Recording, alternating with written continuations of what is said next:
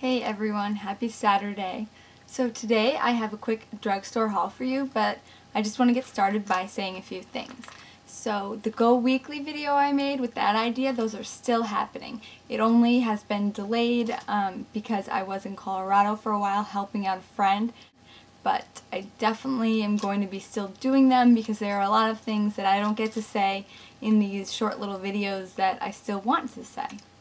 Also, I did comment on all of the comments made on my last video, and half of them didn't show up, so I'm really sorry, but I'm going to get to commenting to everybody again. So if you didn't get a comment, you'll be getting one. So I was at CVS last night, and so a lot of their makeup was 75% off. I wasn't going to get anything, but then I sort of thought to myself, what type of video maker am I if they have this amazing sale going on and I don't get anything, because these are things that you guys probably would want to know about. And actually, I think they're all really great. Some of these weren't included in the sale, but I'm going to talk about them anyway because it's kind of a collective haul thing. So the first thing, Extra Intense L'Oreal Paris Liquid Pencil Eyeliner. And I got this because of somebody who commented on my makeup collection video about these eyeliners, comparing them to 24/7. They even made this really funny comment saying that these make the 24/7 Urban Decay eyeliners look like a dupe. So I got it in brown, and they had slate gray, brown, and black. And of course I wanted black, but I already have a lot of black eyeliners, and I really wanted gray, but I just bought a gray eyeliner, so my next selection was brown, and it's actually good that I got brown because the 24/7 eyeliner I have is in brown, so when I do a comparison video, it'll be a good, way to show the differences.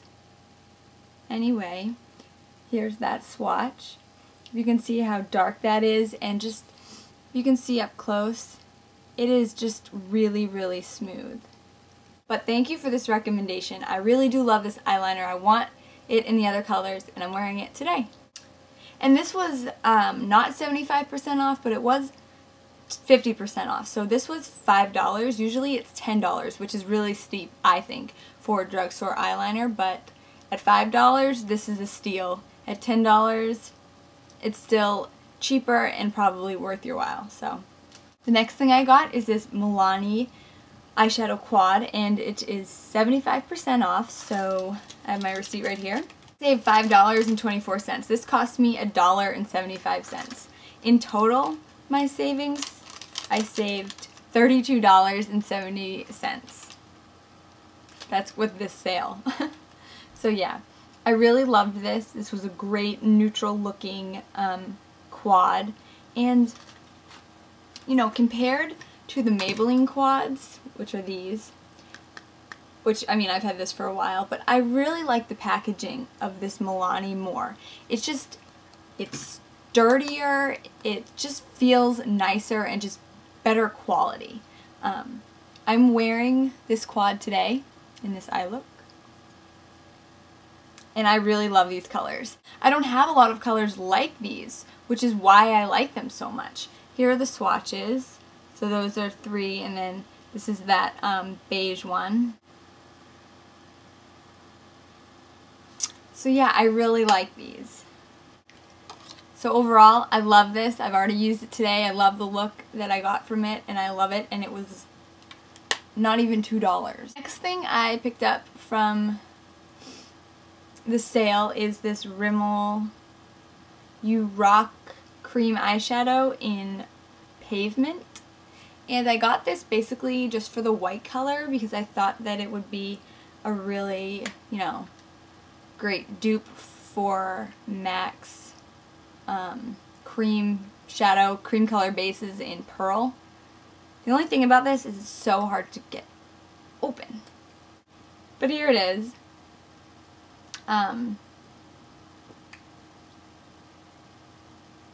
Here's that white part that I wanted for like a highlighter. Here's the purple part. Here's the gray part. So that was fun. I mean, again, this was under $2, so how could I not?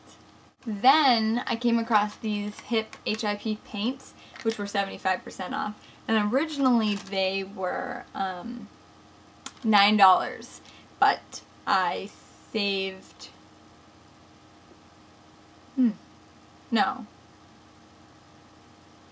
Originally these were $12, I think, but I got them for $3, which is amazing. So I got 813 Witty and 909 Steely, and they come in like this, and I actually have used the brushes. I think they're good brushes, and in a paint.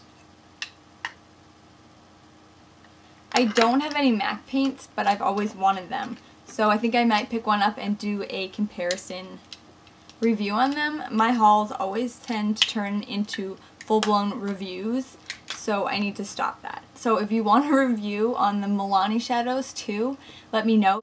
So yeah, Witty and Steely.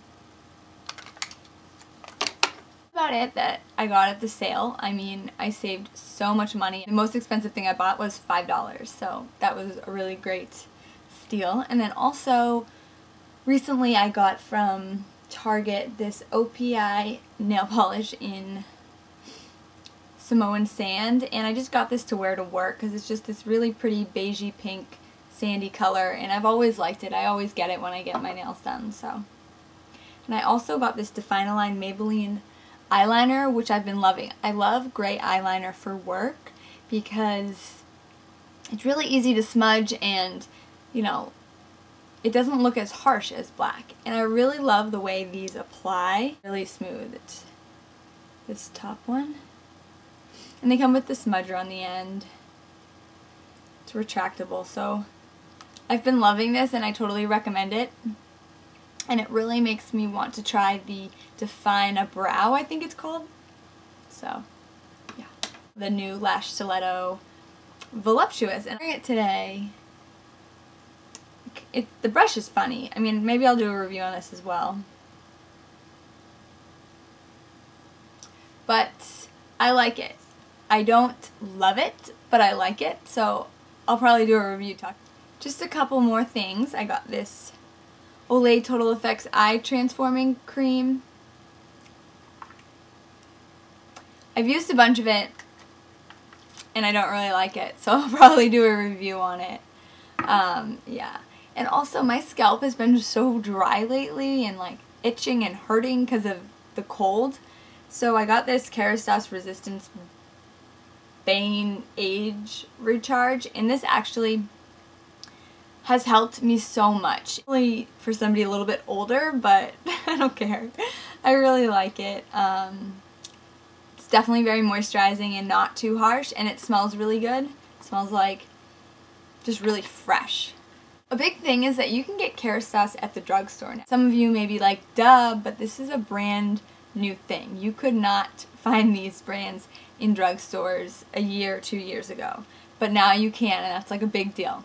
Especially Target, you can get the Fakai and the Bumble and Bumble.